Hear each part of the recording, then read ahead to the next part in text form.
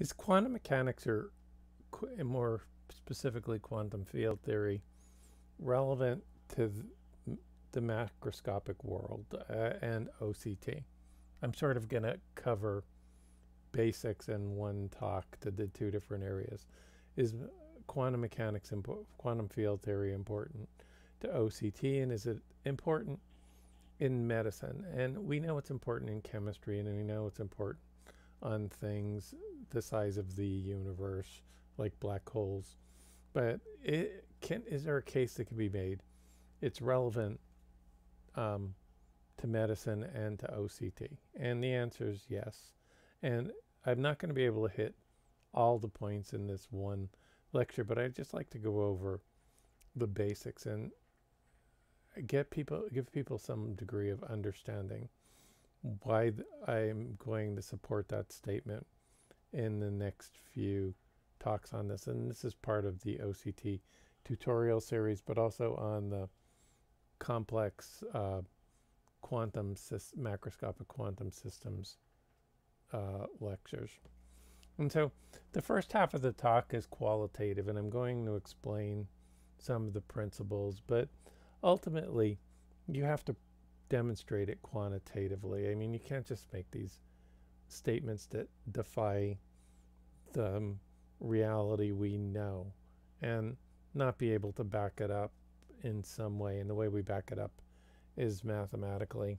And so this supports two areas and publications that we've already produced. So we have the 2014 paper where we derived how macroscopic phenomenon can occur in biological systems. This is one of the areas, and people don't have a problem with quantum phenomenon occurring at the microscopic level, or have little problem. I can't say I completely don't have any problem. So you know, electrons being quantized, that doesn't really freak people out, or van der Waals forces. But and then at the size of the universe, the universal effects are due to quantum mechanics. That doesn't seem to bother people. Where people become bothered is at the level of our reality, mesoscopic and macroscopic, at the level of the body, at the level of multiple cells. And in the 2014 paper, we argued for that, and I'm going to start laying down the basics for it because it's pretty detailed in terms of the theory. And in the quantum field approach to OCT, and the number one area where this is important with OCT is within noise, and image quality with OCT is dependent on noise and understanding the quantum noise limit. And we're going to be stealing for OCT, or not stealing, but a lot of it came from the work in gravitational waves. How they were able to detect gravitational waves was driving down the quantum noise. So what is I mean, you know, when people raise quantum mechanics and relativity is still considered a classical science, quantum mechanics is a modern science, is the only modern science. And so what is so bizarre about them? Well, you know, space and time were created in the Big Bang, and space-time is constantly being created by mass energy. So where is the time when we were born? If you're 40 years old, where did time go? Well, let's say it's 40 light years into the galaxy, but the galaxy is more than 40 light years away in diameter. So the time you were born, if you're 40, is still in the galaxy. So why didn't you go with it? Because you're held together by the four forces: electromagnetic radiation, strong force, weak force, and gravity. And so time is still there. And the galaxies are going apart, not based on momentum.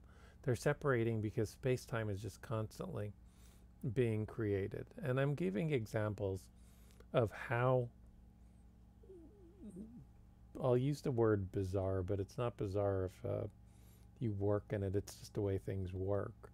But how different it is from the classical world. How much time does a photon experience traveling 10,000 light years? And the answer is none. It gets there instantaneously. And that is pretty much a violation of relativity, and that still needs to be sorted out. So particles spread across space-time if there's no interactions. And this actually occurs in photosynthesis, which is why it's so efficient relative to a photodetector, and we'll bring it up. But what causes things to localize? The reality we look at when you're looking around right now on the computer screen, or the the chair you're sitting on, is because of interactions. Interactions, particularly entanglement, causes localization.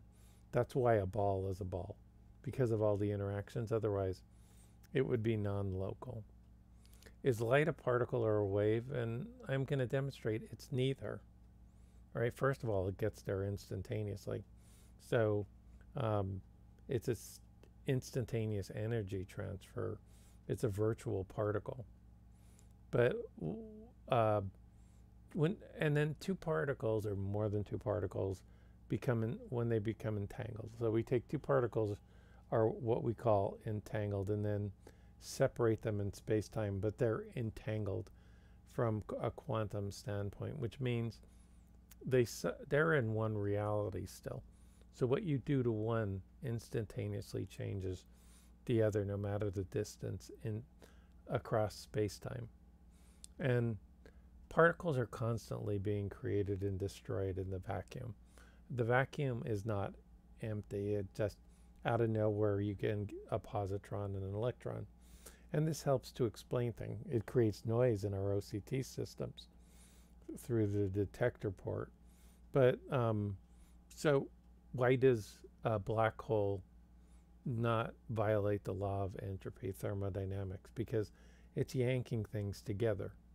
And so if that were the case, if it was condensing everything, that would violate entropy. But it's pulling the vacuum apart. So if the vacuum creates temporarily a positron and an electron, if the electron gets pulled into the vacuum and the positron is released, or vice versa, then that increases entropy. So people struggle, though, when you're in between. When it's small or big, people have less problem than that these phenomena can occur at the size of a cell to a human being.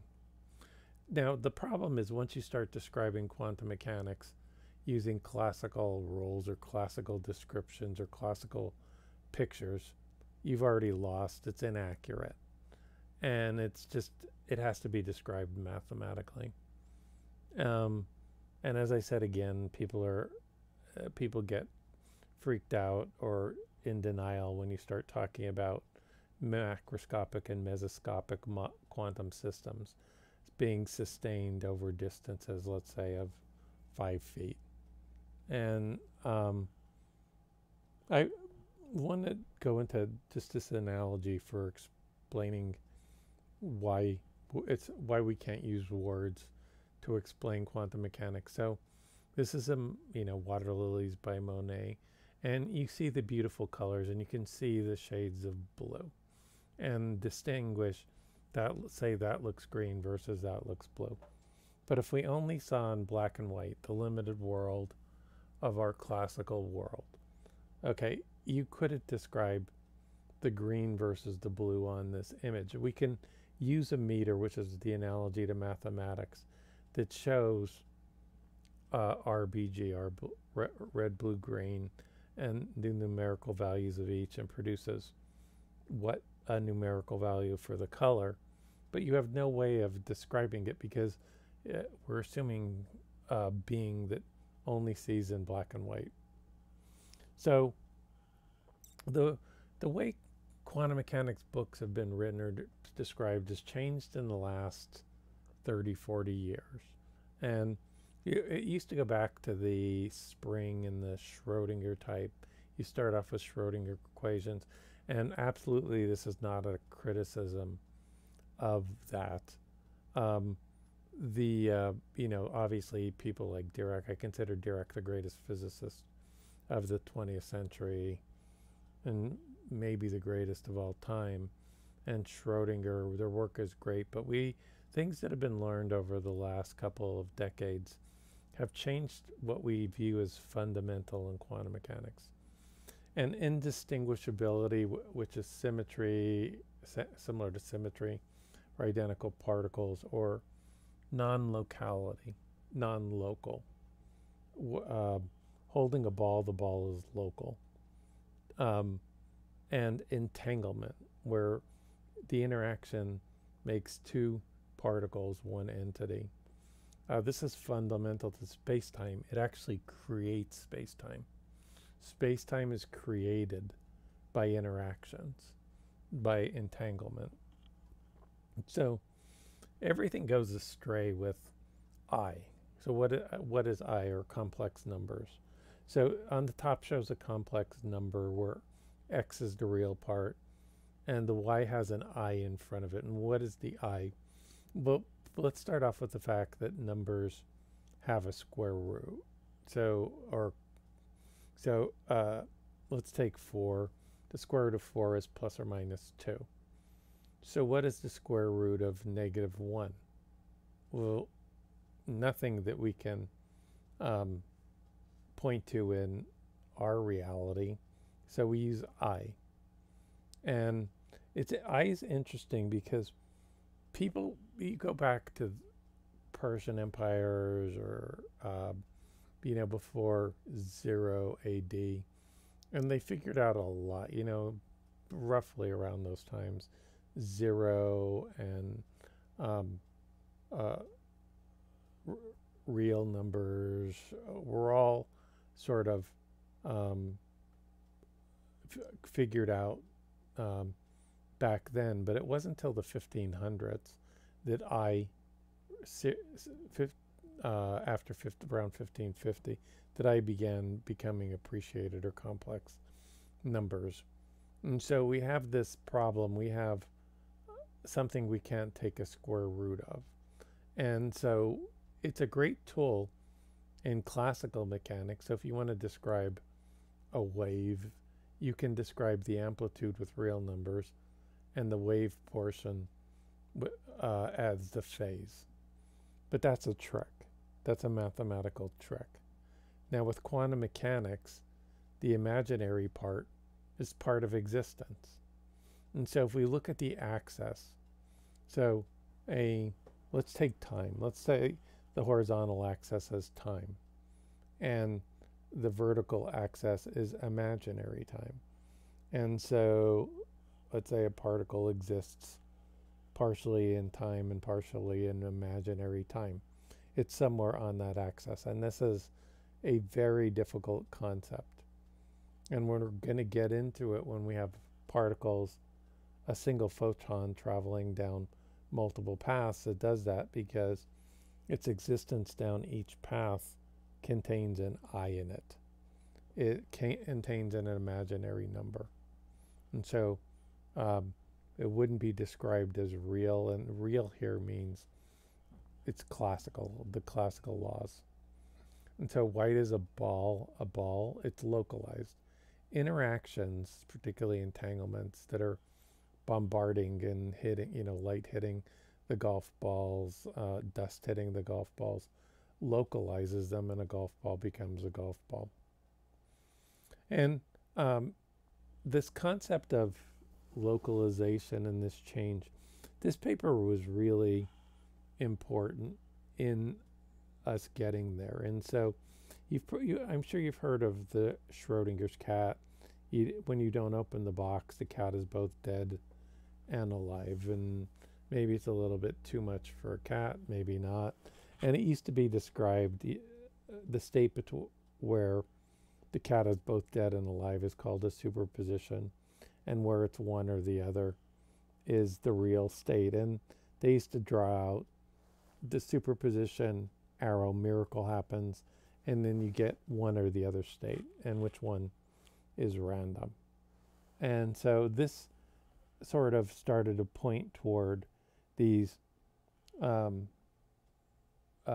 interactions with the environment.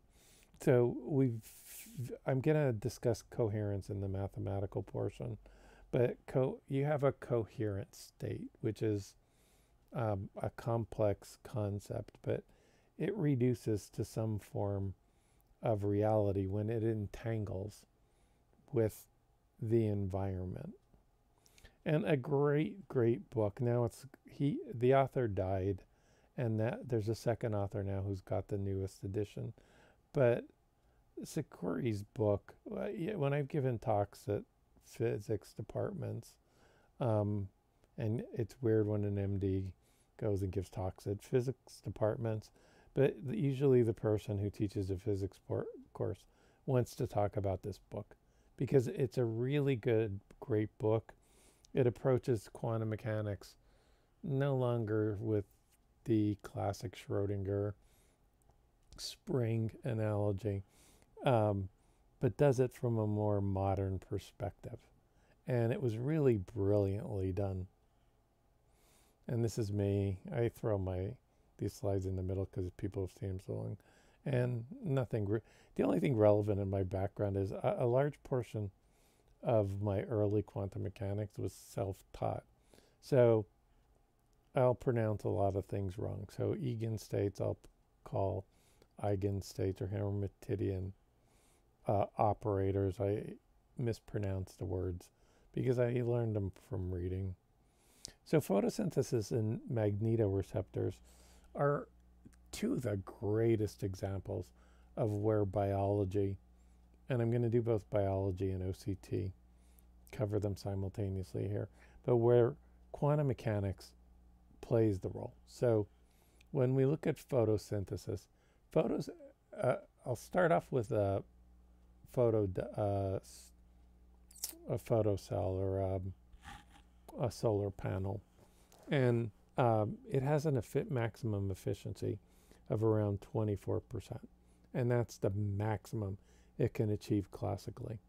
So what happens is light comes down, an electron bounces around till a receptor can grab it and make it into electric charge and start the process of giving you electricity. But photosynthesis has an efficiency of around 100%. So the electrons are delocalized. They're an electron soup. Their reality is spread over the receptors. So light comes down, excites the blanket, and whatever area the blanket is over where there's availability, the blanket gets sucked in right there, a quantum of light, the equivalent to the quantum of light. So the efficiency, it's instantaneous. There's no bouncing around electron. And so the efficiency is 100%. But there's nothing classical that can describe this, an electron soup, where electrons' realities are spread over space-time and over each other. And the greatest example of quantum mechanics is a molecule Cryptochrome. It's, in my opinion, the greatest example, because we don't even completely understand it. Cryptochrome is found, it's the magnetoreceptor in the back of the eye in migratory animals like birds. It's in our, I believe, suprachiasmatic nuclei. It's part of the clock proteins, the circadian rhythm, why we shouldn't sleep with a blue light on. It's also in inflammatory cells. But in its excited state, when it absorbs a blue photon, it's a more sensitive magnetoreceptor than anything man-made or anything known.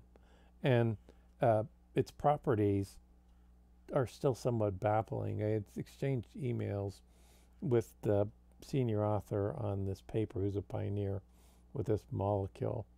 And the point is, we don't understand. It can detect signals several orders of magnitude below the noise level. So imagine you're in a football stadium and the noise level is 100 decibels. You can localize a pin drop. It's equivalent to localizing a pin dropping while people are screaming in the stadium, which is unbelievable. And we understand principles of the quantum mechanics, but how exactly it does this, and I do have some theories on it, but is amazing. And I love elegant experiments like the time reversal experiments, and I call these de Bruijn experiments because he's the first author on numerous of them. But the design is so elegant, you just wish you were the one who actually came up with it. And so you pass a particle, like I think it was cesium, through a field, and then it keeps going, and the cesium and the field are entangled. So if you do something to one, then the other is altered. But then you pass another cesium atom through the field, and now the two cesium atoms, even though they're different locations in space-time, the cesium atoms are entangled. So if you do something to one, the other one, something happens to the other one. So that was entanglement swapping. The field and particle were entangled, and now the two particles are entangled. And then this particular paper shows how decoherence can break that down. So we extended this. The question is never, can quantum phenomenon exist in dimensions the size of the human body? Absolutely. Can non-locality exist over the length of the human body? Absolutely, if there's no decoherence. And so most of the major approaches, and this holds with photosynthesis too, is try to block decoherence. But in this paper, we took a different step. But this has been, for instance, the problem with the photosynthesis. As you isolate down, the structure around the photosynthetic unit is such that it maintains the quantum state over a mesoscopic system on the level of molecules, but not a whole human body. But so we took a different approach in using quantum communication systems and path integrals, came up with a different mechanisms how, and there's numerous, how these states can exist without not necessarily stopping decoherence, but sort of correcting for or accounting for decoherence. And decoherence, again, is interaction with the environment. And it's not an easy thing to do. You can't put a shield around it. And you can't use things like redundancy. And there were a series of papers. So back in 2006, we published a paper where we effectively entangled two reflectors a distance apart using what are called thermal second order correlations. And I have to tell you, if you attempt to read it, I've come back and read this paper twice, and at first I don't understand it, then I think it's wrong. And then I read it and realize, okay, it's correct, but I was so busy trying to make sure everything was mathematically correct. It's a really poorly written paper. And this was done more elegantly in a science paper entangling diamonds, except we came back and analyzing their data. They didn't actually entangle the diamonds, and I'm going to bring up why this is relevant in a moment. But they expanded the quantum system. And we published the quantum field theory of OCT in 2018. So let's talk quantum physics. Let's do an interferometer. And we can use an OCT interferometer, which is a Michelson interferometer, but let's use a Young's interferometer. So you can see that we have a barrier in the middle with two holes. And for right now, let's assume that if we were to get bowling balls, if this was really big, send bowling balls through on the left, the Ni, that would be the pattern. Or we would see bowling ball hits in two locations. That's a particle. And obviously we can use something baseballs or something smaller than that. If we had water waves, we would see a pattern like we see on the right with the eye, where the peaks and troughs of the waves as they interact are forming a diffraction pattern, or a interference pattern. Sorry, the light is diffracting out of the slits, but it's interfering at the surface. And at the surface, so again, light in reality is created at the detector and is instantaneously at the, or sorry, is created at the source and instantaneously at the detector, but the paths that were in between alter the pattern that's going to be. Now, if these paths are indistinguishable with these subatomic particles, whether we're dealing with a photon or an electron or a cesium atom or helium atom, then we're going to get the pattern on the right. But if we do something as it goes through slit 1 versus slit 2, then they become distinguishable paths at the detector. So but at the detector, we can distinguish which paths it went through. Once we have that knowledge, then the pattern that arises, or once nature has that, is the left pattern, the NI pattern. So this actually gets more complicated in the fact that it just isn't two paths available. It's an infinite number of paths. It's called a path integral, and originally sort of formulated by Dirac and moved forward by Feynman. But so I'm going to use this example. So light goes through, tangles with the screen to the right, and it goes through the slits. But we're going to do something different, and excuse me, I didn't ideally draw this. And we're not going to send through light. We're going to send through a particle that's more easier to interact with, like let's pick a cesium atom that can change the excited state. So let's say now, okay, we send the cesium atoms through and look at striking on the screen. What does it look like? It looks like I, the diffraction pattern, if the two paths are completely identical. If by the time it gets to the screen, you cannot determine which path it went through. Okay, so say now at E1, you see E1? E1 is, we're generating photons, but the photons can only hit the top path. Okay, now the paths are distinguishable. Cesium atoms going through the top slit are going to be in an excited state, where the ones going through the bottom slit are not in an excited state, so we end up with Ni.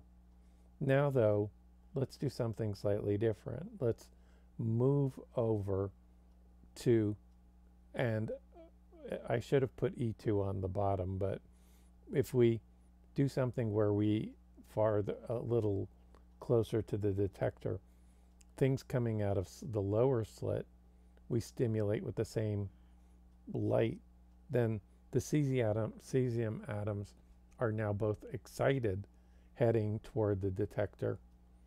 And so they're both identical again, though in an excited state, and different from when they were emitted. But they're identical, so the pattern when it hits the screen is going to be an interference pattern. And technically with atoms, this is a difficult experiment.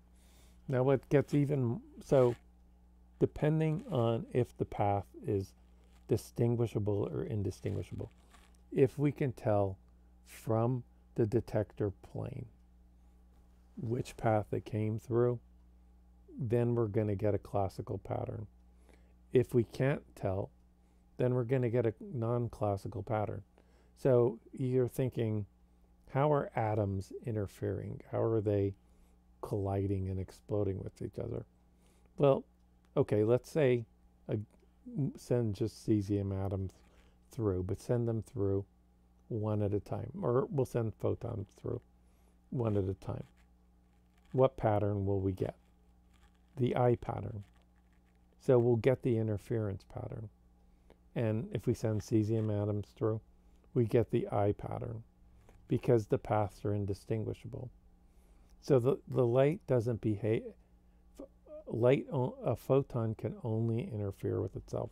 That started off with Dirac back in the 1930s. So the light is behaving like it's traveled through both paths. And as long as it's indistinguishable, it interferes with itself. It's a very difficult concept, but it's critical to the function. For instance, that's how OCT works.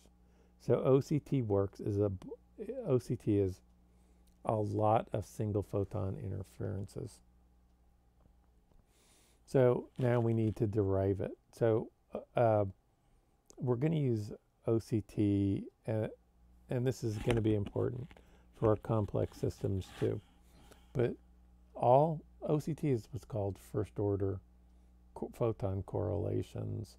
So if you measure at one point and it's traveled down, let's just say 2 paths, then the interference pattern at one detection site is first order correlations, if they correlate or not, if they interfere. So OCT is the sum of many, many, many single photon interferences interfering with themselves along indistinguishable paths. And somewhat more accurate, though no words are accurate, that the paths interfere with each other. And I know that's a brutal concept. So just going through quantum mechanical language, so Dirac notation, I decided to just drop a slide in. So in the formalism, we have states and we have operators in the way we're using it. So we're reading from right to left and way it was formulated, so you read from right to left. So I is the initial state, F is the final state, and E is the operator and the energy operator. So if we have I being the initial state of a particle being in multiple energy, superposition of multiple energy levels, F is the final state. If we integrate over all possible values of F or sum here, then we get an expectation value, the most likely median value. And if we reversed it, and so this is called a bracket. So F is in a bra and I is in a ket or K bracket. And if we reverse the brackets, it creates an operator like E, where this P, and when we have that little caret above it, it's an operator. So things like energy, momentum, they're operators that act on our states to give us our values. So we're going to formulate in terms of the number state, the Fock states. And it's interesting that the number state, the number operator, is the product, it's not actually a product, but let's use the word product, of the creation and annihilation operator, which is consistent with the concept that I said particles are instantaneously created and destroyed. So in the formulation, a number state, a state with numbers, and that can be a superposition or just an absolute number of photons, let's say 20, or a superposition of it. It's created from the vacuum 0, and a vacuum is not empty again. Vacuum energy is not 0. But we create it with that A with the cross above it is the creation operator. So reading again from right to left, the application of the creation operator, and I'm going to ignore the n, square root of the n factorial, gives us the number state. And the number operator acting on a number state gives us an eigen or eigenvalue of the number state, an actual value that's real. Okay, so why don't this is for people who understand physics. People who don't understand quantum physics ignore this slide completely. But so the number, it's interesting that the number operator is the square of a coherent state from the work of Glauber, who won the Nobel Prize for his work in the 1960s. He won it, though, within the last 10 years. And if we go down and we look at what is the distribution associated with a coherent state, it's Poisson. So you think if we're going to be looking at single photon states, Poisson states would be ideal. Thermal states, which is what OCT does, has photon bunching as second order correlations, which people assume are photon bunching. But photons tend to bunch. They want to be together, which affects single photon states. But first of all, it's not truly bunching, and we're going to limit second order correlations from our calculations completely. But the problem with the coherent state is in the last equation. So the application of the annihilation operator to the coherent state just gives a coherent state. So it's not, and the other problems are the eigenstates aren't orthogonal, and the operator is not Hermitidian. But the so we end up with a coherent, still end up with a coherent state after applying an annihilation operator, which is, for discussion here, removing a particle. And so it's a state that's not necessarily like a number state, the number of photons. And so to use an analogy, if we removed some atoms from you, whoever's listening at this point, you still are you, and the coherent state is still the coherent state.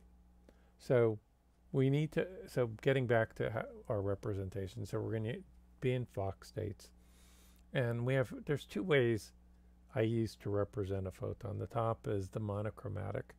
So none of them have a classical analogy. There is no way to classically represent a single photon.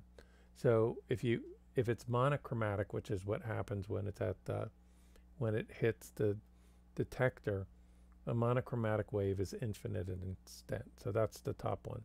The application of the creation operator to the vacuum gives us a monochromatic photon. Again, no classical analogy. Or when in our second order correlation work, which is unrelated to OCT. OCT removes second order correlations as noise. We need to use an actual phase factor and a distribution of frequencies.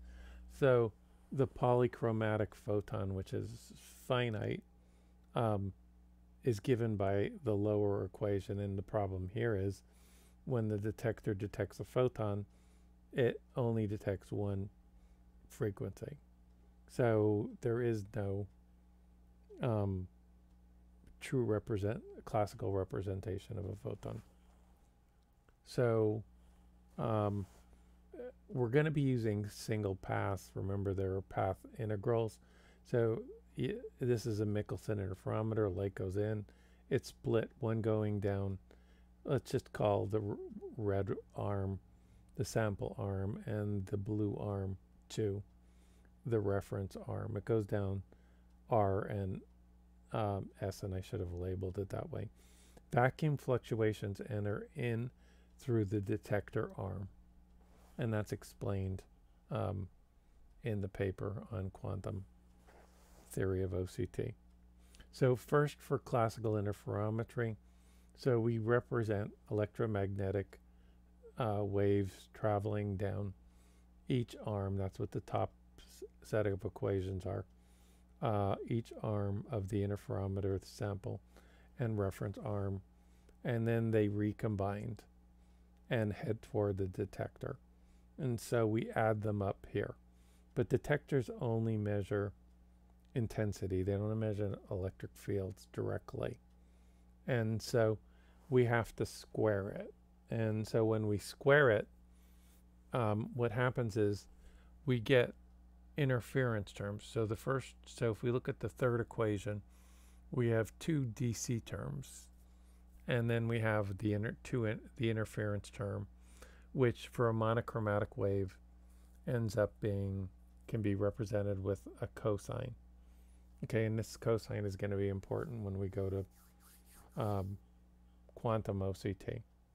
So now single photon interference. So we go to our wave function, and we have our ket represented as alpha and beta, and let's assume alpha and beta have the same value. So photon can go down arm 1, or photon can go down arm 2. So it's a superposition.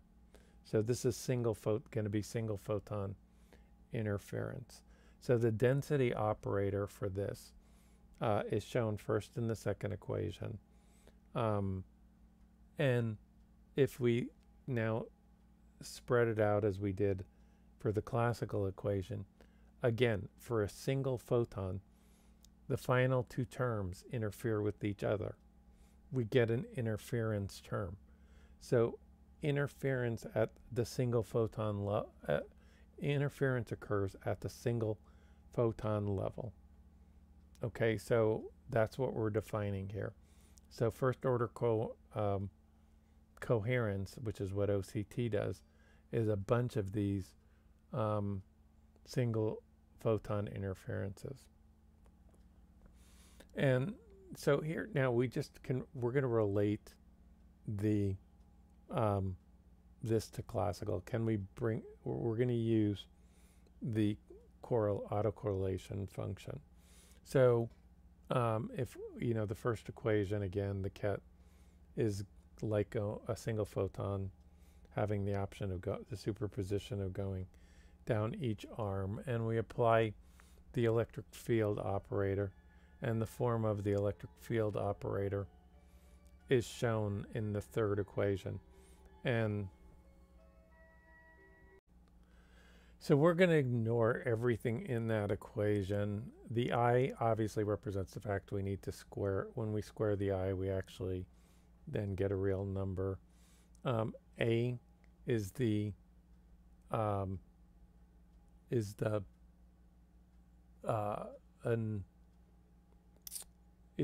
annihilation number. I noticed using E. The E here is not an exponential. The first exp is the exponential. And the exponential represents the phase. So if going down each path, the phase is different, we end up with a different phase factor. So this is worked out in the paper for a monochromatic wave using both classical mechanics and quantum mechanics, single photon quantum mechanics, and you still get for monochromatic constants plus 1 plus the cosine using with the exponential above you simple trigonometry. And so what it works out to is that our coherence function, and it's actually derived for a Gaussian spectrum in the paper, like OCT, a bell-shaped spectrum of frequency distribution. But the interference works out to be mathematically the summation of a bunch of single photon interferences. Now, obviously, to carry this experiment out in reality, we can say that we can send in one photon at a time and we'll get the same interference pattern, but noise from the electronics, noise from quantum noise, all the noise sources would keep adding up, so we wouldn't get exactly the same because we have to deal with the problem of all the noise adding up. So besides noise, does this have any relevance? Is there any other things we can extend it to? And we'll do that in the next couple slides. So first, let's take a single photon experiment. And I pointed this out in the Entangling Diamonds papers. So if we send in both arms, and if you look on it, it says object Raman. So a Raman is going to change molecule. A Raman shift is going to change the frequency of the photon in that arm, but they're identical. So if we pass just one photon at a time down, hit this beam splitter, okay, a frequency shift is going to occur, but at the level of the detector, we can't distinguish which arm it went through. So what does this mean? Now, if the energy from the Raman shift in each arm is not dissipated into the environment immediately, with these single photons, we've just entangled them. And so this is first order coherence leading to entanglement, which wasn't previously described. But it's actually expanding the quantumness of the system. And you can imagine you can just enlarge this, enlarge this, enlarge this, enlarge this, but you can build quantumness through this pattern. So if you can build it fast enough and you have ways of dealing with decoherence at the level of the Raman shifts, and this is explained in the paper that's cited, then this actually leads to expansion of a quantum coherence system. And then going to the complex systems in biology, path integrals can play an important role. So if the decoherences are only interacting with some of the potential paths, and now we're accounting for all the paths that the photon can pass through, or the particle can pass through as it goes through the slits before it takes the detector, the summation of the remaining then still leave us with our interference to pattern, though it may have slight shifts in it. So the path integral, and this is derived in the paper, can decoherence of some paths but not others at any given instant can maintain coherence in a macroscopic system. And it's one of the many ways it's described in that paper. So this is a lot, but the important point is it's an area that's viewed by so many as being impossible. And it's far from impossible to have these macroscopic quantum states. And if we're going to ever have a solar cell that has 100% efficiency, we need to achieve these type of states. And I believe they do occur in biological systems via evolution, which is explained in the paper.